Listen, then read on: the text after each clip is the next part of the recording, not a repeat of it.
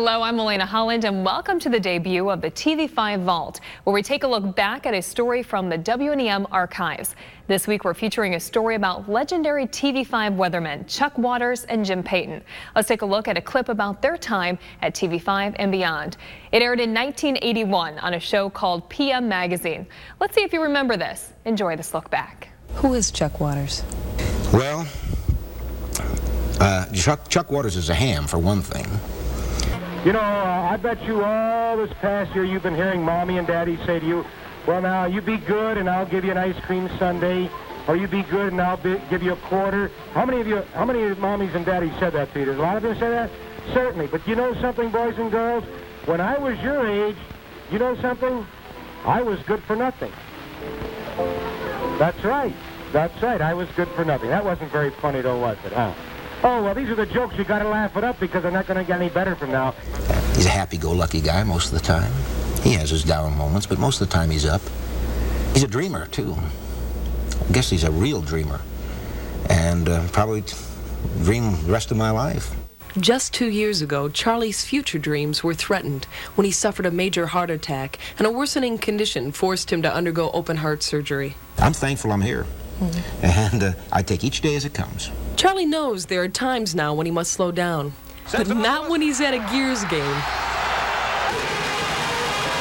I imagine at times when I'm away from, or at a hockey game, but that's me on the ice, or wishing that it could be me. Charlie's imagination carries over into his work, too.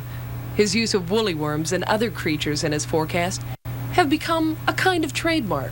What's the menagerie say today? Well, you know, I was talking to you this afternoon. I don't know if you recall or not, but as I was facing you, I was looking out the window back of you, and there I noticed a chipmunk over on his back. Oh, I thought you had something wrong with your eyes. You were looking out the window. No. The chipmunk was on his back out in the field there. He's scratching his back like that, you know. And that, sure, I just knew right then the temperatures were going to rise, and by golly, they are. Charlie and I both are still live. All of our weather shows are live, and so we're still on thin ice every day.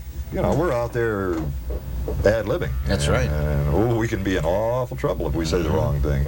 The weather changes, the maps change. What has changed and what has stayed the same with you two over the years? Well, we've aged well together, and I don't say that in jest. I think that's, and we work well together. I don't think that's changed.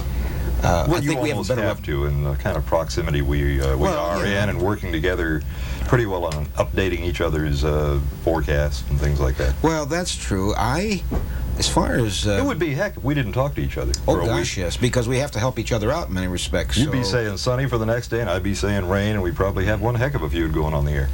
Who are you when you're in front of that camera? I am, number one, a performer. When you get on the air on your show, yeah, you know this is what you've got to do night after night, and I guess you do give a little extra. Yeah. You know, when we're doing our thing, yeah, I guess we probably would turn loose a little more. I think so. It works that way on me anyway, I know. Once I'm in front of that camera and it turns on, I'm on. Well, how creative those two were. They really found the place between forecasting and entertaining, and they sure thrived there. Now, if you remember Charlie and Jim, and we want to hear your memories, do you have a favorite animal reference or cartoon drawing? Let us know on our Facebook page. We'll have many more trips down memory lane, some long ago, some that seem like yesterday, so stay tuned. Thanks for joining us for this episode of the TV5 Vault.